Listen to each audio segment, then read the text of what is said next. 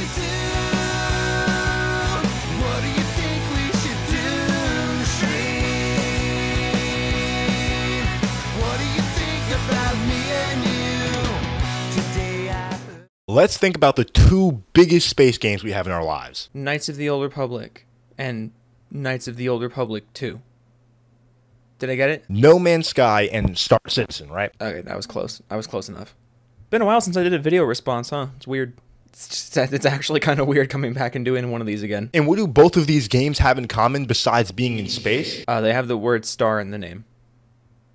Wait, no, they They were both dog shit for the first 5 years of their release. And now they're trying to sell me Skyrim in space. Wait, Star Citizen's not out. Just before we go any further, this video is called So Starfield is Doomed. It's about a month old.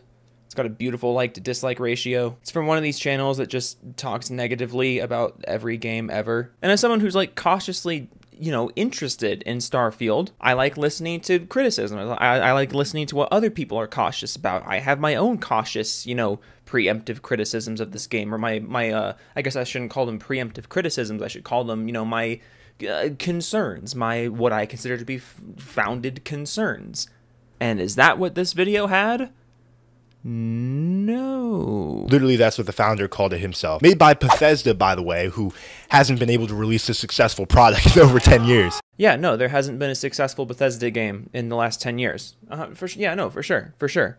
You know, other than Hi-Fi Rush and Ghostwire Tokyo and Deathloop and Prey and Evil Within and Evil Within 2 and Doom Eternal and Elder Scrolls Online and Quake 2 Remastered. No, Bethesda hasn't released a good game in 10 years, didn't you know? So if you're blindly hyped for this game, you've been bamboozled. If you're blindly shitting on this game, you've been bamboozled. Which, you know, you and I are both in the same boat. Neither of us have played the game yet, but only one of us opened our video by comparing it to No Man's Sky. Tricked, skanked. But guess what? You came to this video. You're in a safe place now. I will save you. By showing you how Skyrim in space, also known as Starfield, is completely doomed. Let's get into it. And I will save you by making your content better. You're welcome. Now, before I even get into the various reasons why Starfield is more doomed than your local GameStop, My local GameStop's been doing pretty well, actually. Which is completely irrelevant to the video, but just a weird side note. My local GameStop has been popping. I don't know why. let me first lay out the primary reason that I'm worried. It seems the developers don't really know what the fans are looking for in this new IP. Really? That's interesting. You think Bethesda doesn't know what fans are looking for in a new IP? Which is why they've delayed it 5 million times to take community feedback into account, and why there's a whole bunch of hype around what they've shown off? This is kind of a hard sell, but go on. For example, just a small feature, Todd Howard confirmed that there will be no seamless ground-to-space flight. That basically means if you're on the planet's surface and you fly up into the air, there will be a loading cutscene before you're able to get to space, making the transition a lot less smooth. Yeah, that's a little lame.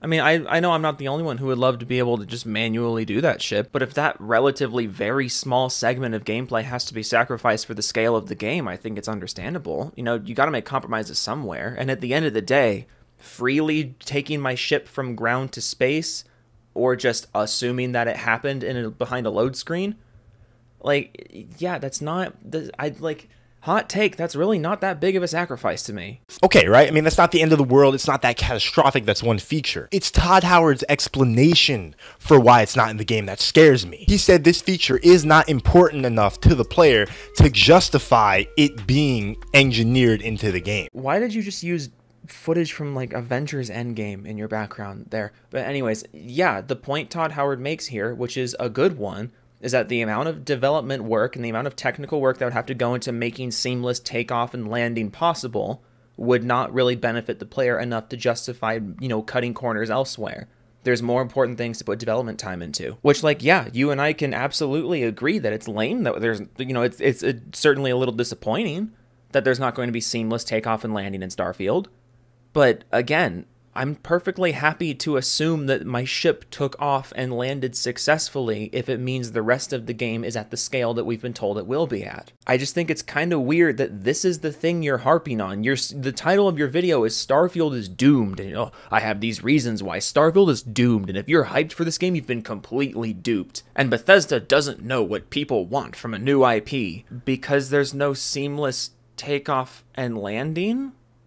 Question mark? Like, that's all you got? I swear, like, yeah, there's a lot of people who want to blindly love this game before it comes out, but there's also a lot of people who want to blindly hate on it or blindly dismiss it. And I gotta say, those people are weirder, because you guys are the ones stretching further. He's basically saying that the development time for it isn't fucking worth it. And I don't believe that statement is true at all. I think it's pretty important for an open world exploration game with over 1,000 planets to have this seamless ground to space feature. Yeah, open world exploration of the planet. That's the important part. That's the important part of the game. The exploration of the planet. How are you missing this? Yeah, again, you and I can agree that it's lame there's no seamless takeoff and landing, but you just said that's not the main core of the experience. But clearly he doesn't see it that way. And that makes me question, what else doesn't he see that way? It's funny, you're going on and on about how Bethesda doesn't know what people want from Starfield, but like, do you know what people want from Starfield? Because to me, this sounds like just another person comparing it to No Man's Sky. Because something, ooh, they're both space games. What else does Starfield think isn't important when it really is? 60 FPS on console. See, there's an actual criticism you could have made. Or mod support at launch. Another criticism you could have made. But no, we're going to talk about the fucking loading screens. Really? I want you to think about that as we go on through this video. Now, we all remember when No Man's Sky first came out, and it was a complete fucking lie. I still think it's funny to this day how they literally said, yeah, the game's gonna have multiplayer, and it just didn't. I mean, like, how do you get away with shit like that? Yeah, no Man's Sky was a complete lie. It was a complete flop, and it deserved to flop because it was a complete lie. It's also an entirely different kind of game than Starfield. The comparisons between Starfield and No Man's Sky begin and end with the fact that they are set in space on multiple planets. Like, that's it. This is a bad comparison. But anyway, No Man's Sky advertised millions of planets to explore, endless possibilities on all of them. And on paper, that sounded really cool. The galaxy was fucking infinite. I mean, that's dope. But that fun lasted for about 29 seconds. So you agree that the game was too big for its own britches and probably would have benefited from a bit of scaling back and refining of the core vision and core experience? Because 5 seconds ago, that was a bad thing. People quickly realized that the planets, despite being named different things, were all just reshades of the same shit. Somehow, this game being so full of planets made it so empty. And that was a big problem people had with that game. So Starfield, it has 1,000 planets. Don't get me wrong, that's a lot better than 1,000,000, but that's still just too many to justify having. I mean, yeah, it's not surprising to me that you think that when you also seem to fundamentally misunderstand what this game is. Again, comparing it to No Man's Sky. It's starting to sound to me like you just want an open world game, which is like, okay, play any other Bethesda game then. I just don't get why they won't focus on 120 planets. Really craft those planets, add specialties to all of them. That would make the game feel perfectly huge while also being purposeful. Oh, no, I was right. You actually do just want a smaller game. Okay, then... Listen, when most people buy this game, you are not going to explore more than 45 planets. The average player. Where are you getting that from? Like, I can say that about anything. I can say that about literally anything. Oh, Spider-Man 2, that map is going to be twice as big as the first game. Only like 30% of players are going to explore every building in that game. It's too big. Like, what? Also, am I the only one who finds it a little bit ironic that you were talking positively about No Man's Sky and Star Citizen and, like, the scale of those games? Like, oh, they're these big space games. They're the biggest space games. But now you're like, oh, the average Starfield player is not even going to explore all the planets. You get what I'm saying here? You take space games. You take positive examples of space games. And then you're like, oh no, people don't want big space games. Then why'd you bring up big space games? Nevertheless, 200, 300. So why not make it 100 planets that when someone goes there, it's special and not some procedurally generated shit? But what about No Man's Sky? Never mind. Not only that, but the planet exploration is weak, man. You literally haven't played it. No rovers.